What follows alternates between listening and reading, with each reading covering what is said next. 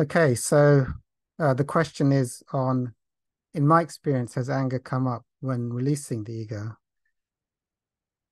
Well, for me, the in releasing identification with ego ideas and belief systems, I would say it's more, yeah, a kind of an anger, a kind of a defiance against not wanting to surrender the illusory identifications of the ego into the light, so that those familiar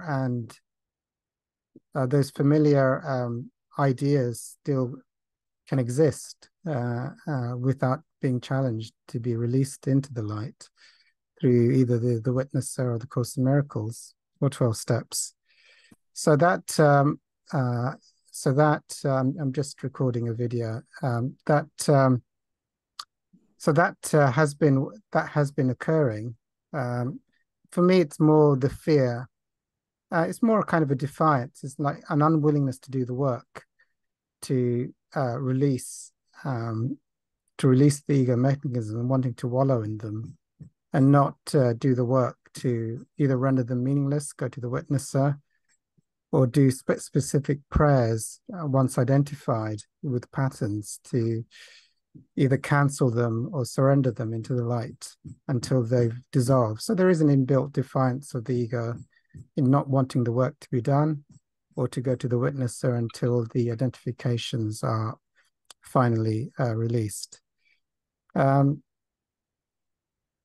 me, what helps is the recognition that there's a finite amount of time in this world. I think the body is 54 years old. So I don't know how long that is, 10, 20 years. So it'd be nice to not have to reincarnate and come back to this place ever again, if that's permissible or doable.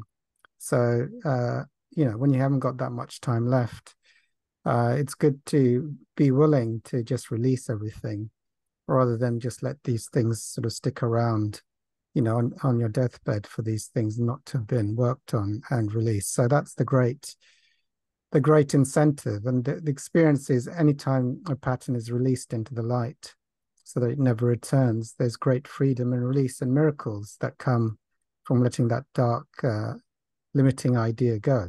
So that's why there's such also a ferocious willingness to release everything that blocks the infinite light that's here.